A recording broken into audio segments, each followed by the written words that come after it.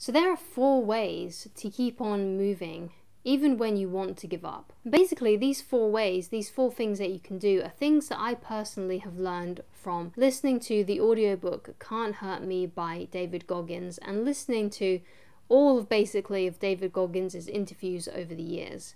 And these are like the 4 ways, the 4 things that have really impacted me the most, that has helped me move forward even when I haven't wanted to. So the first way is to realize that no one is coming to save you. You have to take responsibility for your life's circumstances.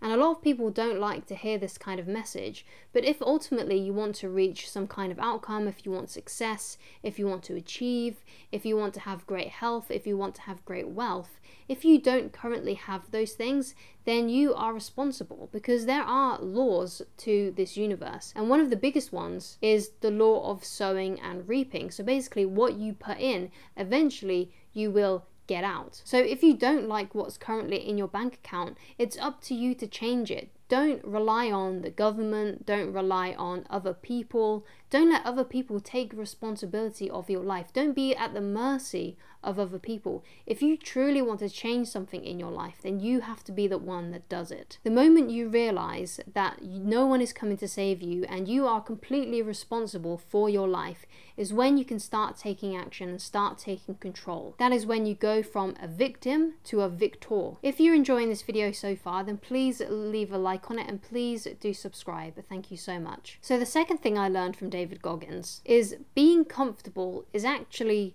really uncomfortable. So basically this means to feel better about yourself, you need to go out and do whatever it is that you need to do. You can't procrastinate. Procrastination, especially in my own life, I found has made me feel much more worse about myself than if I actually went out and did the things that I need to do. I am most at peace with myself when I have done basically a full day of doing what I know that I need to do. And days where I feel absolutely awful about myself is when I have done the exact opposite of that and I have completely procrastinated, or I have procrastinated on a few things. But if I've done absolutely everything on my to-do list, if I've done everything in my power to have the best day possible and to accomplish the most I possibly can, that's when I feel the most happy. That's when I feel the most free.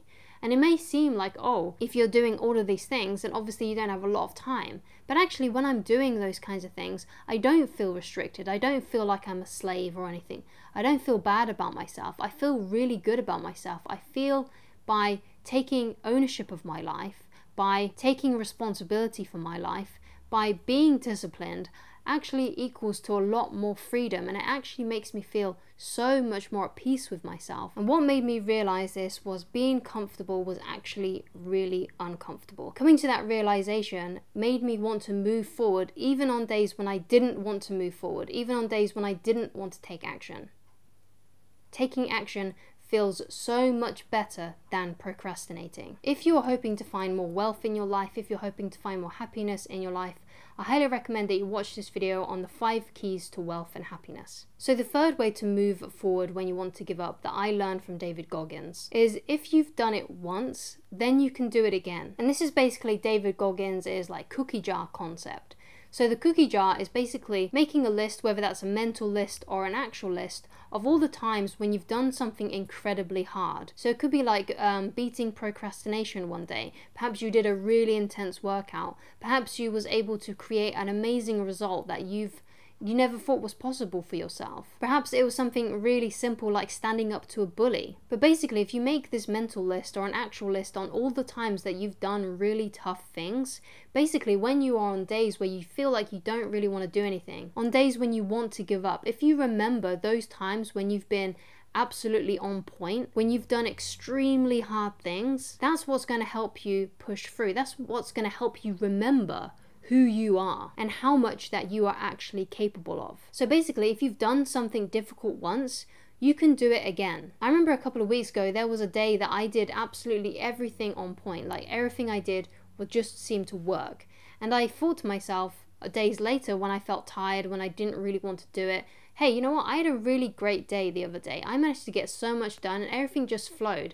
If I've done that once, then I can do it again. And that's something that really, really helps me on days when I want to give up and I don't want to push forward. Remember who you are. Remember that you've gone through extremely difficult things. And if you've done difficult things once, you can do it again. If you've had an amazing day before, you can do it again. If you've achieved an amazing result before, you can do it again. All you have to do is just copy what you did the last time. One of the ways that you can actually succeed in life and get the same results as someone who has succeeded is actually by modeling them, by finding out what they did and doing the same things and ultimately getting the same results. So the fourth way to keep on moving forward when you want to give up, that I learned from David Goggins, is basically having serious words with myself when I do want to procrastinate, when I don't want to move forward, when I do want to give up. So David Goggins talks about the accountability mirror. Basically, the accountability mirror is basically having serious words with yourself and getting post-it notes and putting it on the mirror so you can see whatever it is that you want to achieve.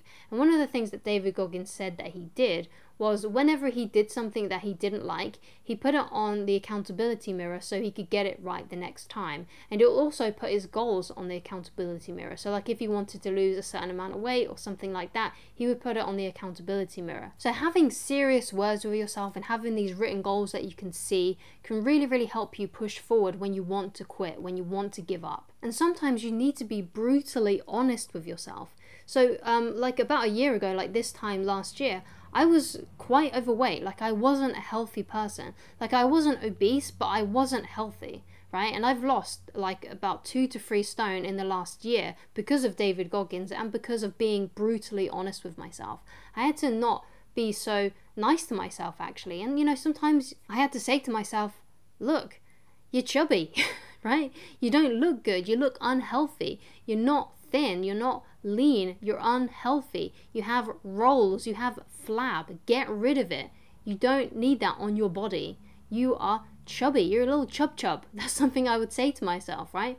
Now it's brutal and it can sound a bit mean, like I'm bullying myself, but it made me start losing weight. It made me start taking action. Because at this current time in our life, as David Goggins would probably agree with me, you know, we are really soft. You know, we don't want to hear the hard things about ourselves, but sometimes you need to be brutally honest with yourself to be able to change. Now, do I mean that you be horrible to yourself so that you feel bad about yourself? No, but say whatever you can, basically, to yourself to make you take action. Being brutally honest with myself really worked. Calling myself a chub, right, really worked in me losing weight. And now perhaps you might need a different kind of reinforcement. I'm only giving you what has worked for me. Do I think you should use that method as well? Not if it's not going to put you into action. But if saying something mean to yourself is going to put you into action, you should do it. You need to hold yourself accountable. You need to have a hard look at yourself in the mirror and say to yourself, look, you're not getting the results you want here. You're not doing this. You're not succeeding in that. You need to be very honest with yourself so you can take action and stop